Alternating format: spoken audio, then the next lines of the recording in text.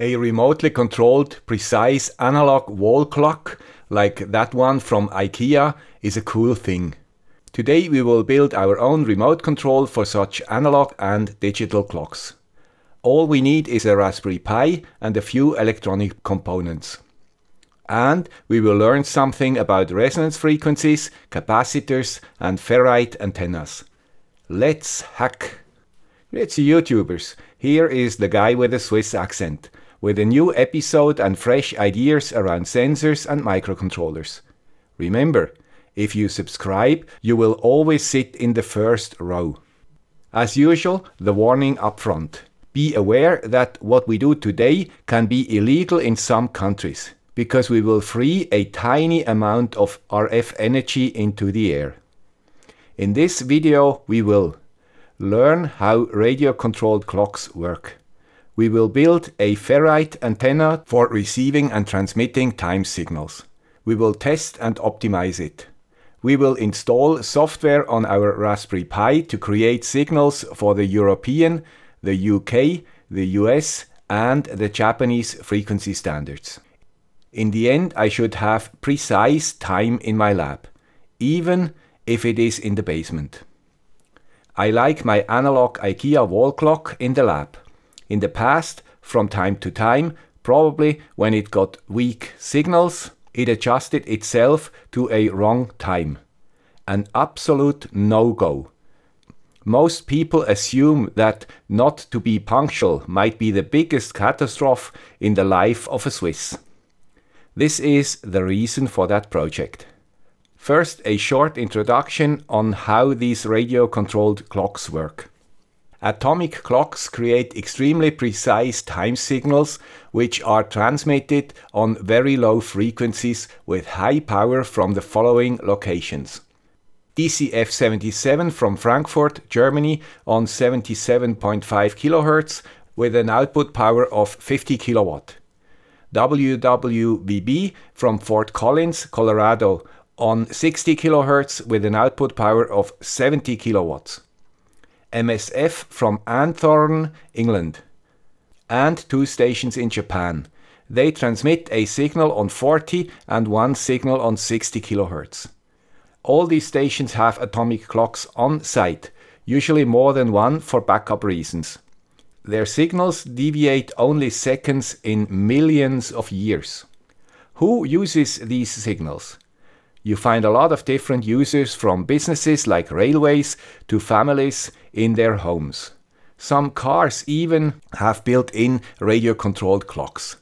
And Junghans still builds wristwatches which are using these signals to get precise time. They are super handy because you do not have to care about daylight saving or winter time. How does the system work? 60 or 77.5 kHz are very low frequencies. But the reach of such signals is enormous. DCF77, for example, can be heard in a range of around 1500 kilometers around the transmitter. These waves travel differently during day and night because their transmission is influenced by solar activities.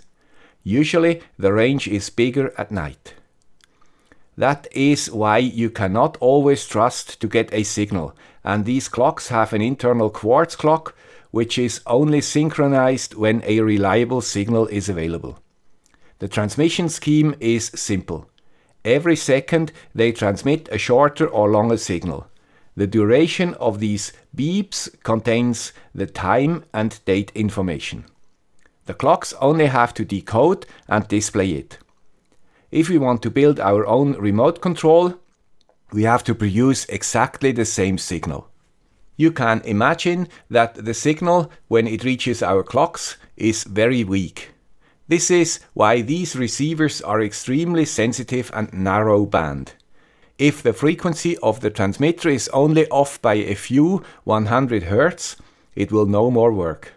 So our transmitter has to produce a precise and stable frequency. Fortunately, its output power can be very low. Enough theory. Let's build the transmitter. Here I have a couple of clocks. This one is from IKEA, and that one from Brown even covers all transmission standards mentioned before. If you do not own such a clock, it is easy to get one from AliExpress. You can choose which standard you prefer. And here I have a module with an antenna to do some testing. The antenna looks quite different from the aerial on, for example, your FM radio. It is a coil wound on a ferrite rod. This kind of antennas was used for decades in all FM radios.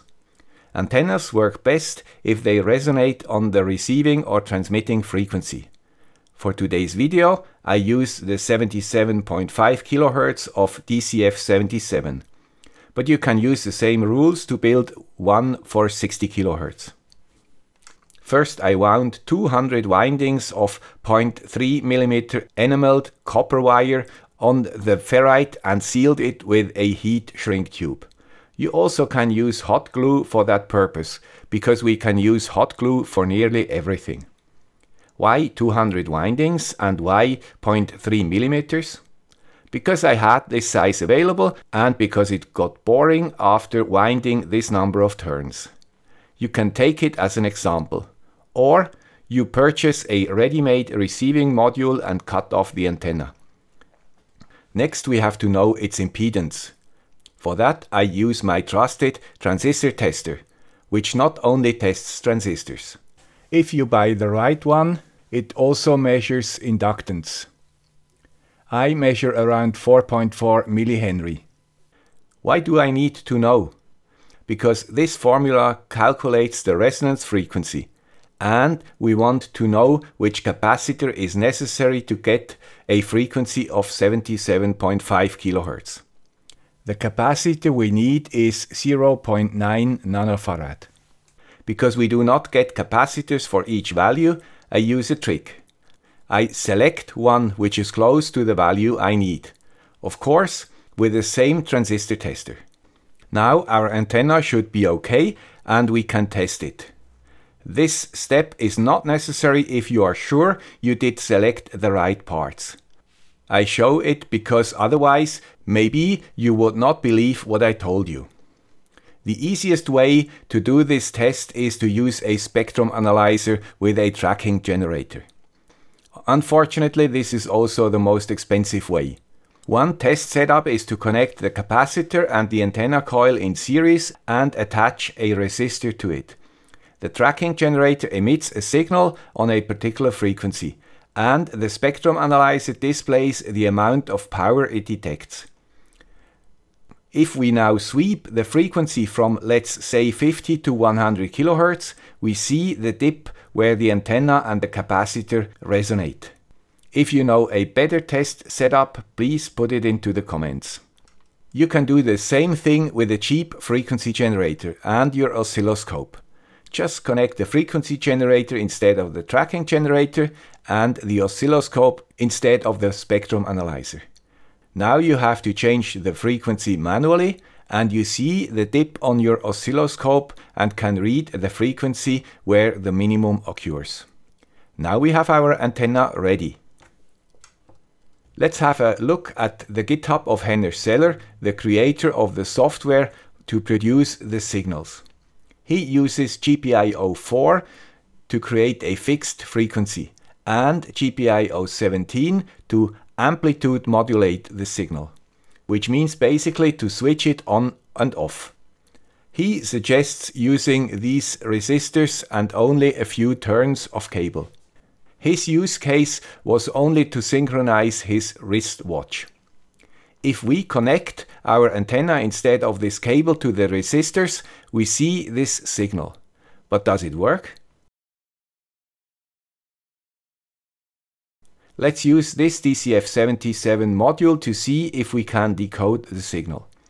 You see the transmitted signal in green and the decoded one in yellow. Yes, it works. Of course, the reach is only a few centimeters, not 1500 kilometers like the transmitter in Frankfurt, but still sufficient if you place the antenna close enough to your clock.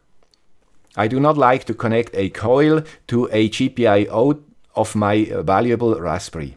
This is why I connect an 2222A general purpose NPN transistor between the resistors and the antenna. Please do not increase the supply voltage of the transistor to more than 3.3 volts, as this will increase the transmitted power and therefore the reach of the signal. Now we install the software with these commands and start our remote controller. And really, after a few minutes, the date and time are fully transmitted and our clock adjusts itself. The adjusting of the digital clocks is nothing special. The analog IKEA wall clock, however, moves the hands as if by magic.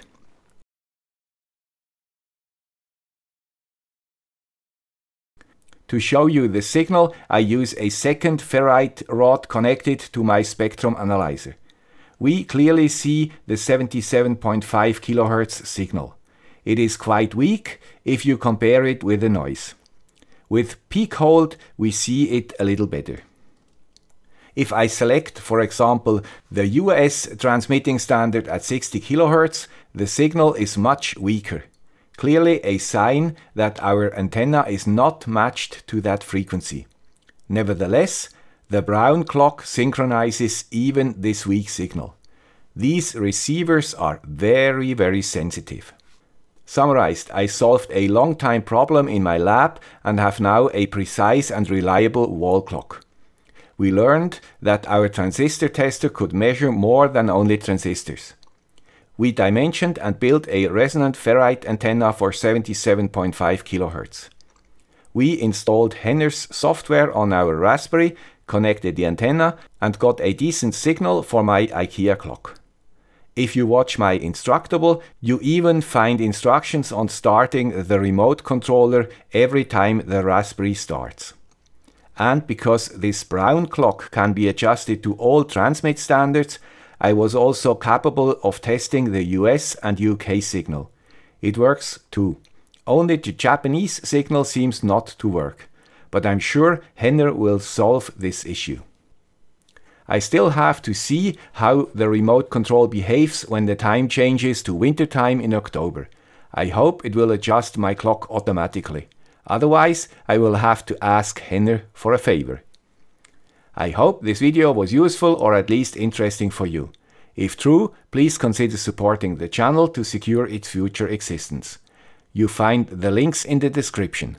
Thank you. Bye.